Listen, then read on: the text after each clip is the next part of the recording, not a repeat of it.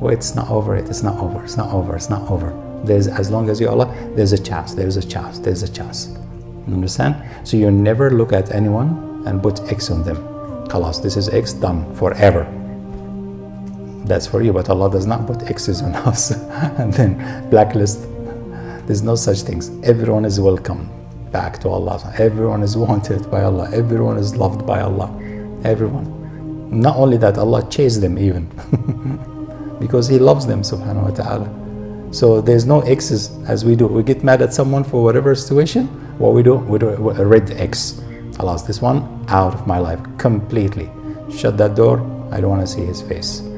So either you eat the way how you want it, and that's the way how your nafs and your shaitan. But if you want the nur way, the way of Allah, then you're going to be at that side. So everyone, there's a hope in everyone, for everyone. All right, inshallah.